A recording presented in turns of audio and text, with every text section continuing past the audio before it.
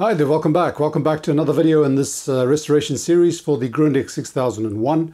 I wanted to get some joy out of this. I wanted to power it on, make sure that the basics are working. So I had quite a bit to do, and I won't give the game away, but by the end we'll see some progress. I'm going to go into a little bit of this schematic, which some of you like, some of you don't like. If you don't like it, well, you can click forward to this point here, right? That's where the schematic description ends and the actual restoration begins. You can see she's naked behind me, and it should be fun. Enjoy. Unquestionably, the first thing you need to do is get your service manuals, and on this particular set, there are quite a few available. Unfortunately, none of them are in English or completely in English. I found German, I found French. But anyway, here's the German one. It's pretty complete. A lot of alignment instructions. Some shots of the PCBs, the various PCBs. And you have a full schematic. And this thing is pretty big. As you can see, this is at 13% up here. So this is pretty complete and detailed. So if I want to go in, that's how clear it is, which is good. Carry on down. Got some more stuff. This is important because we're going to need that on restringing that the tuner, technical data, and so on. But the most important thing that I normally do is I take this one here and I create a separate file just by itself. Here it is. And as you can see, I've made it as simple as possible. If we compare the two, you can see there's a lot more information on here at the top, which I don't really need. So I have deleted all that and left just the pertinent information. In some cases, I've left the instructions, just the English ones for me. And I've started working on it, as you can see. And the important bit was to sort out the power supply. Now we've got various ways of powering this thing. We've got a tag strip for the power pack over here, and positive, negative, and there's that center sensor tap as well. And that goes to a switch here, which is the line or battery switch.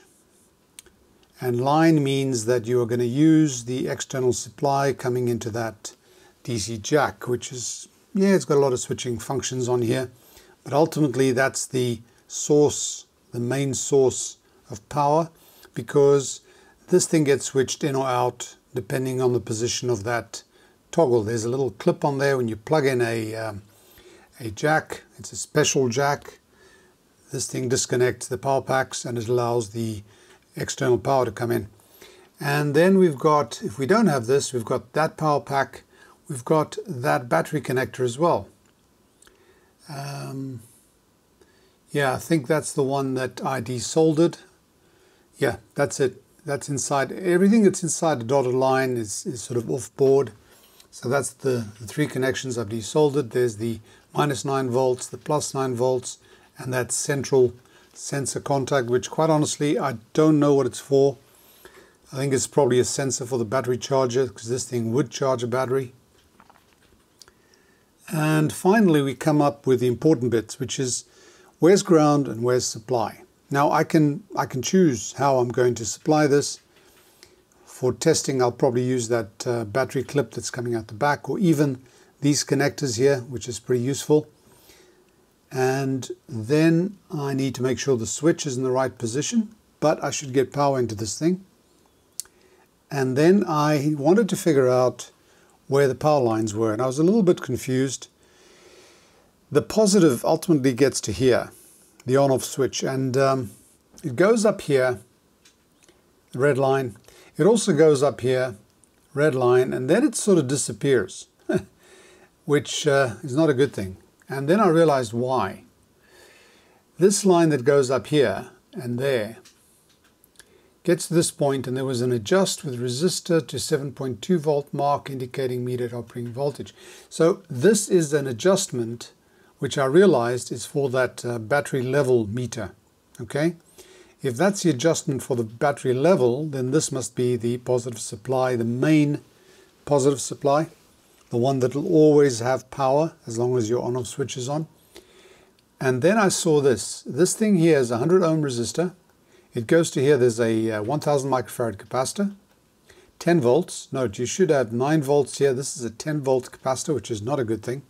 There's another one. And it goes through a 100 ohm resistor, and it goes to a chassis connection. So that means that some of this chassis is actually our positive supply, positive ground as it were. And then the negative, which is this grey one that I painted in, this is the one that snakes around everywhere, which is, one of them has to. If you've got one of the power lines to the chassis, then the other one has got to snake around, and they've connected the positive to the chassis via a 100 ohm resistor and a filter cap.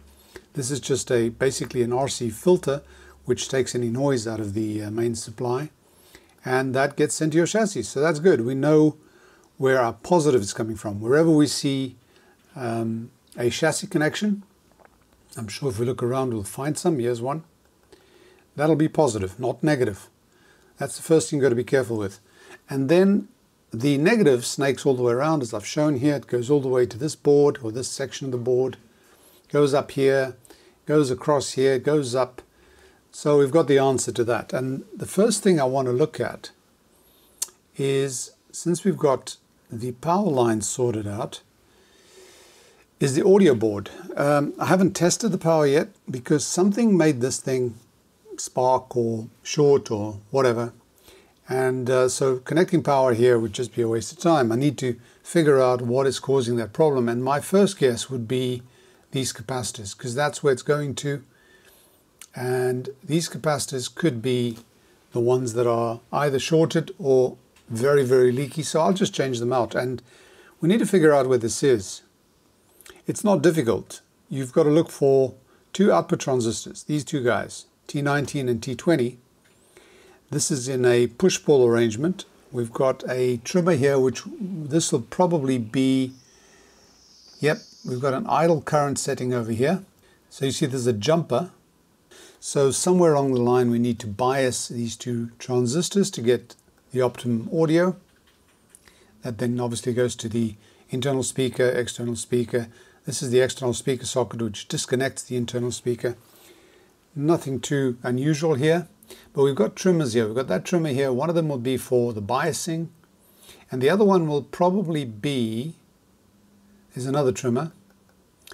This one is set as a variable resistor. Well, that one's slightly different arrangement, but this will probably be DC operating point over here. Now, the way this works is if you've got push-pull and you don't have a negative supply and a positive supply, you've got ground and a supply. In this case, it's called that ground, but you've got a negative supply. You need to put this right in the middle. You should put this right in the middle, because then you've got capacitive coupling, which separates the audio from that DC operating point. So somewhere along the line, actually it doesn't say 4.5, it says 4.2 volts. Here it is. That point there needs to be adjusted to 4.2 volts. Now they don't tell us how to adjust it. So one of these will be setting that to 4.2. The other one will be setting that to 7.5. And it's going to be a little bit of trial and error. But I'm going to get this section working. And it's easy to test this section once it is working, because we can go back here. This is the input of the audio to this is the power amp board. There's another electrolytic, so we need to sort those out. Electrolytics and tantalums on these radios I am skeptical about, so I'll be replacing them all. There's our volume control. This volume control has got the psychological loudness. It's got taps on it with different tone shaping elements. Yes, that was the cat. And if we go back here, there's our treble control. There's our bass control. So that means that our audio is coming in here. And we've got, oh, here it is. That's that audio DIN jacket socket at the back. And it says 1 and 2 is recording, and 3, 5, and 2 is playback. So 3, 5, and 2. So 3 and 5, that's shorted out. 2, okay, so this is obviously mono. So you've got ground here. Yep, that's 0. That's continuation of that grey line. And your signal will go into either 3 or 5, and you should then have an audio signal coming in from here. And here is your TA switch. So you select TA on the top and you put a signal into the back here, 3 and 5, and that signal should come out here, comes into here, there, all the way there. You can adjust the two tone controls, goes through all that, adjust the volume, and that then finally goes to the output stage. So this is what we're going to look at from there through all that, but we can't do anything without making sure that these guys are good, and these guys need to be good because this is where the power starts. If this power is shorted somewhere here, it won't get anywhere else onto the radio. It's certainly, all this is passive, as you can see. All these components from the input here, it's all passive components. In other words, none of this needs power, really, does it? Just trying to check something here. Why is this guy switchable? If you switch, the power comes from there, goes to there, and it switches on there. And when you switch it off, what are you doing? Why are you switching it onto here? This is odd. That shouldn't be there. This is sort of a cutoff, I think. I think what it does is, like some of the tube radios, it shorts out the input signal to ground. In this case, the supply is ground, really. So it shorts, yeah, that's it. It shorts that signal. That's where your main signal's coming in. After it goes through the tone controls, it's there before it gets wiped away to the audio amp. But if you suddenly, when you switch it off, you don't want this thing to keep playing while these capacitors discharge. So you short this signal all the way to ground. And ground, as I said, is this guy, because once it gets up there through a 100 ohm resistor, which is pretty small, there's ground. Okay, makes sense. So here we are. We need to work on this section. Now this section is on a board with other stuff on it. If we follow this dotted line, if you follow this line here, you see that? There. That's a section. And then it actually has more, because this dotted line goes across here and it sort of sneaks up into this section as well. And it has this included in it as well. And that also makes sense, because if we look at the board where these guys are, there's a lot more stuff on there. And that stuff is this stuff up here. So if we look at the service manual and try and find the AF board, where is the AF board? AF board, here we go. This is the RF board component side, RF board solder side. Here's the AF board. So it's the, it's the AF and IF board, AF and IF printed board component side. So here we've got those two transistors, T20 and T19. Those are the power push-pull. There's that one trimmer that we talked about. There'll be another trimmer somewhere else. Can't remember, can't see where it is, but we'll find it. I'm trying to figure out where that, oh, there's that, see that jumper? That's the jumper we need to remove and measure 7.5 milliamps. So we need to find this on the underside, desolder it. Usually it's just a solder blob. Desolder it and put a ammeter across it and measure the current. Okay, let's go and look at the radio and see how we get this done. Here is the back end here. I've already removed these two screws and polished them and cleaned the insides and all that. Not much to see here, it's all accessible from the back. This is that battery clip that I'm thinking of using. No, I won't use this one. I'll use these 3 points here. There's black and red, and there's that yellow, that's that sensor clip. This is where I desoldered that battery connector from. These clips have been cleaned out, and you can actually use them to clip power supply to. So I'll be using those. This switch is now working. It was just jammed.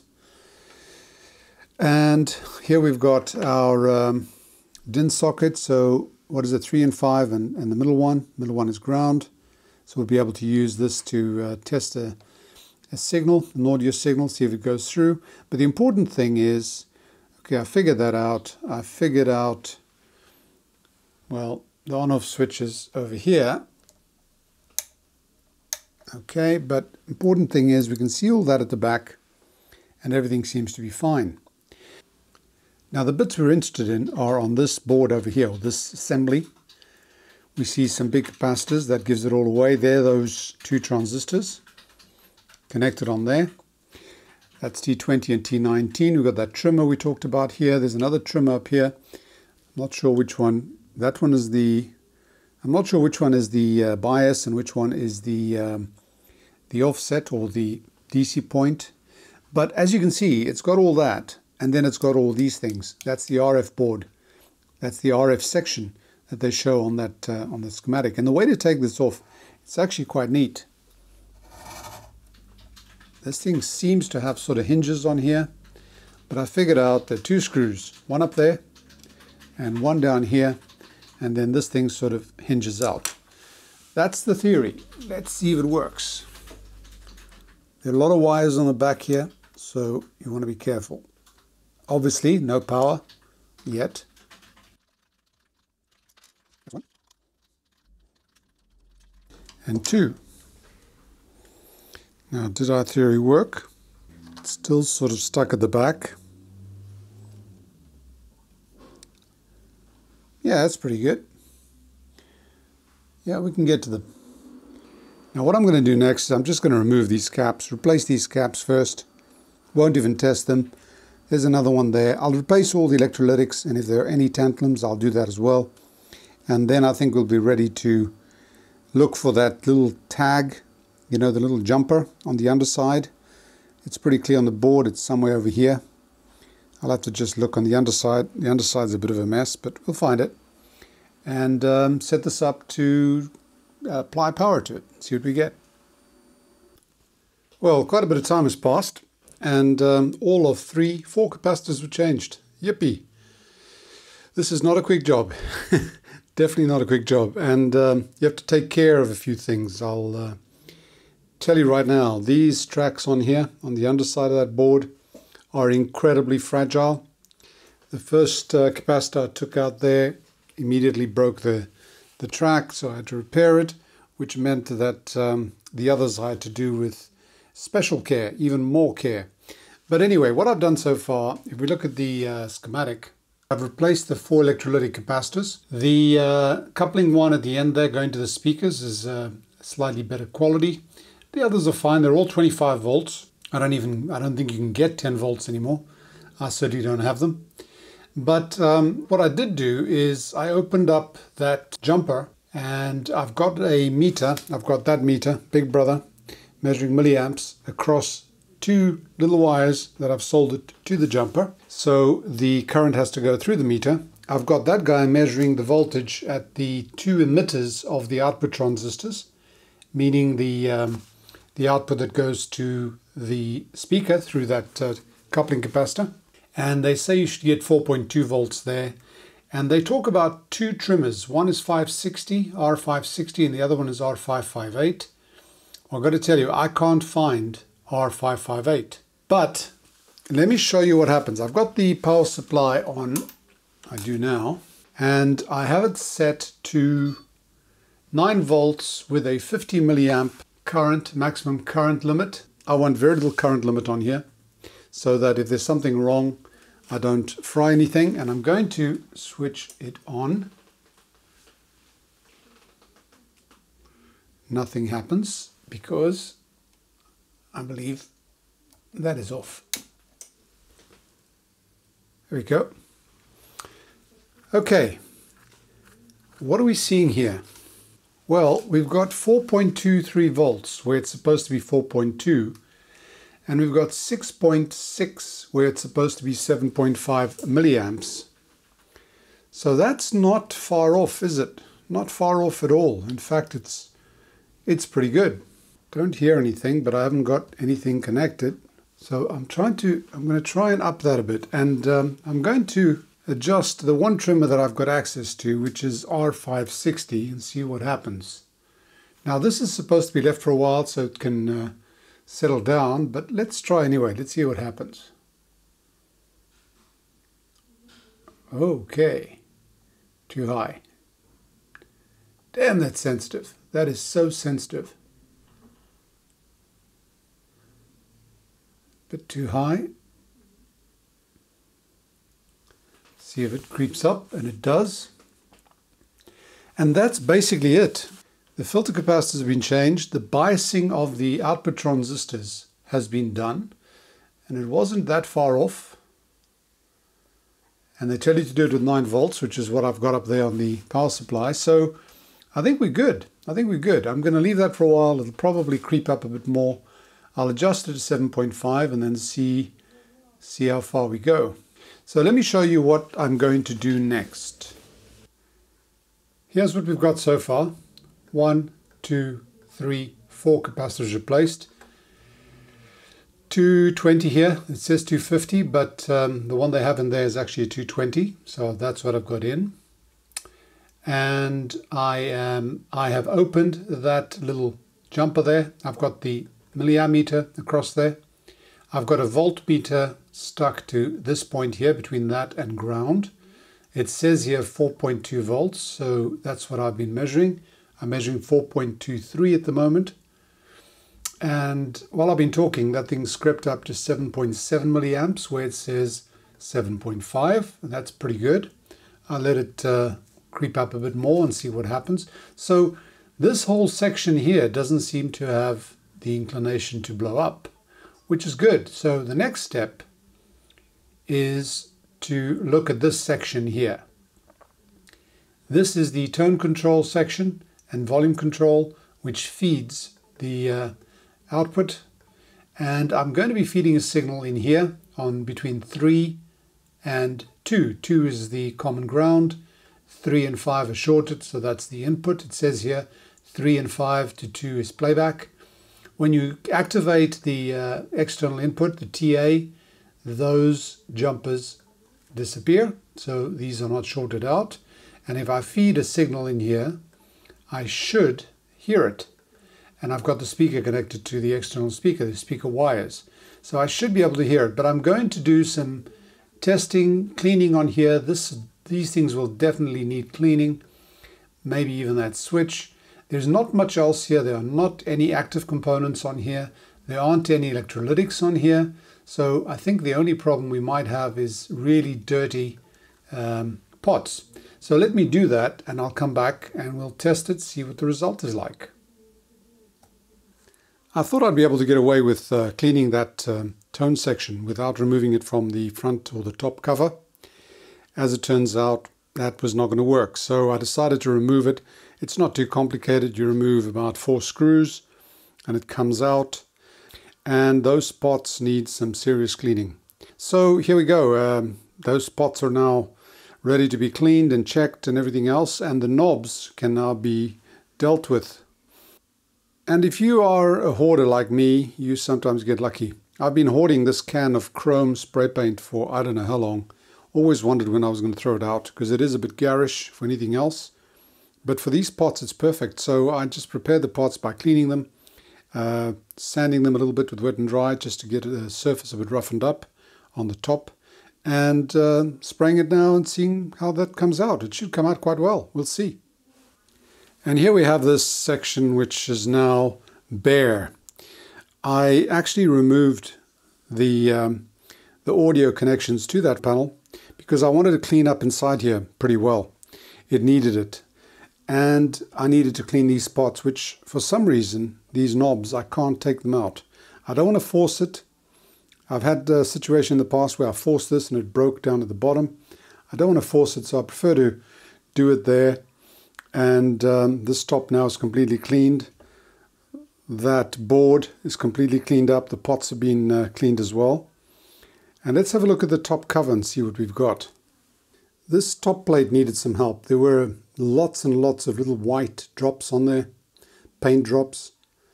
I still haven't been able to get them all. If you try too hard, you scratch the plastic. There are a few stains and marks that you can't get rid of here, but I've done my best. Clean this up, try to put a little bit of polish on there. But again, you've got to be careful, those symbols disappear. On here, which is sort of that faux leather, I did what I've done before, and actually which one of you recommended, which is use shoe polish. It works pretty well. And that's the best it's going to be. It's not perfect, but it's a damn sight better than it was.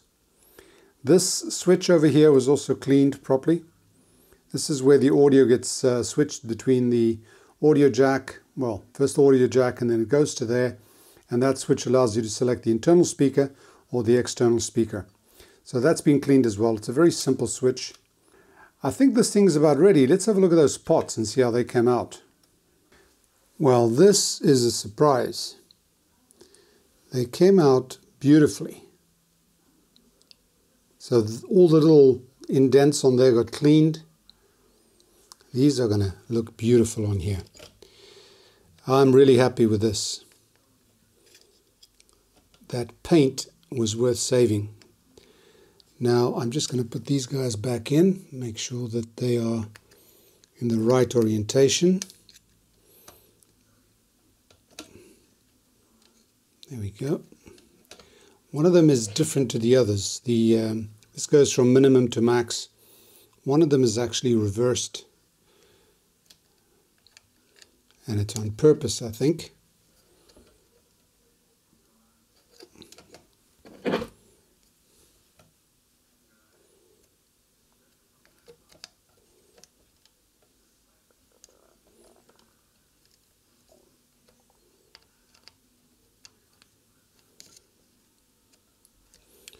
There we go. Okay. Is that right? I think I've got one of these in the wrong way around. I had drawn, that one goes there.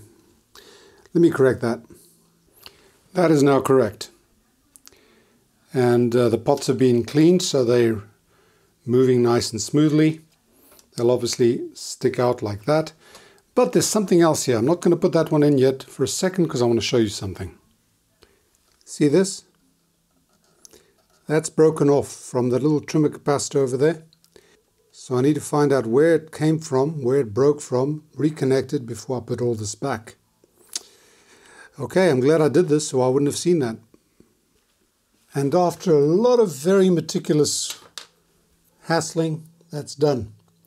I had to make a little bracket there, a little tag, because the tag on there had broken. I had to remove that little nut, very, very small, and I managed to make one and just add it on there and then solder the connection to it, because you can't really solder to that screw. You shouldn't.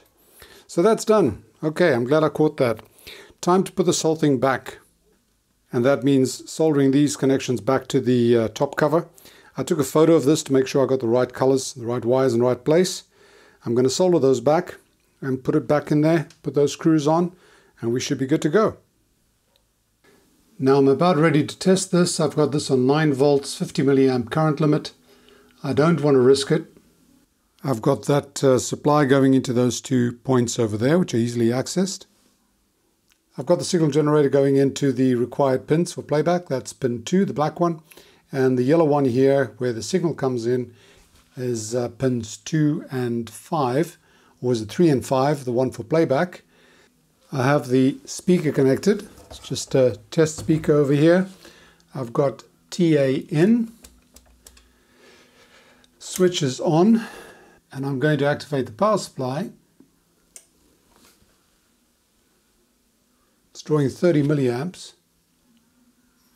Oh, it would help if I... Oh yeah, brilliant. That's not good. Stopped. Could be...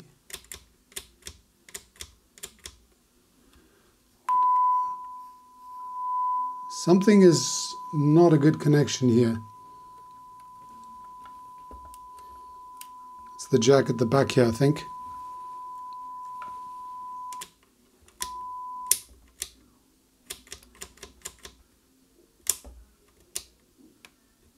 It's that switch.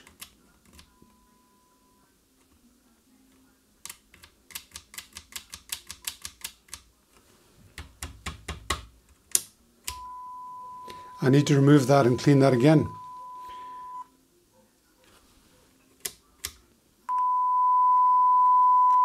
Yeah, that's definitely not good over there. But we've got audio.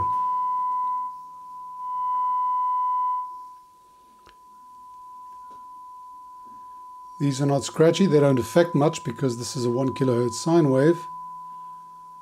That will affect slightly, that's the treble. Switching is definitely dirty.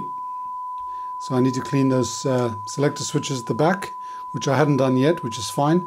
I just wanted to test the audio. And there's one more thing that I will be testing, but I need to think about it first. I need to check some things. This thing uses a positive ground. Because it uses a positive ground, I just want to check the schematic again and see whether this is reference to positive ground. And this thing's been going on for too long. I need a break. So I'm going to do that in the next one. If I had this as positive ground, I've got the signal generator looking for a negative ground. It doesn't matter, but I could be shorting it out if I put this on the scope. And I want to put this on the scope, see what kind of fidelity we get. Put that off. And I want to then move on and do the test on the radio sections. But I'm happy. The audio section is working. It's biased correctly. And I think we're ready to move on. I really am pleased with that. I need to clean that switch. I need to clean the contacts at the back there, the selector switches. Those are accessed from here. They need a lot of attention. You just spray stuff in and you just keep trying. Leave it overnight, do it again. It doesn't clean up on the first try. I've noticed that. So you just have to be patient. This thing will have to come out again, obviously, because I need to restring this thing. And I noticed the string goes over the top there, but I'm not too worried about that. It's just 2 screws on here. They come off. I haven't even tightened them too well because I thought I might have to go back to that guy, and it looks like I do. Now, I want to thank you all for your company. And if you've stuck around, thank you. And if you've enjoyed that, click like, share, subscribe, and all that jazz. And if you want to support the channel directly, you can do so on Patreon. And since this is definitely the last video of the year for me, I want to wish you all a happy new year. I really pray that the coming year brings us some good stuff and that we can get to the end of 2022 a lot more optimistic, a lot more free, and put some of this rubbish behind us. Once again, thanks for watching. Bye for now, and definitely stay safe.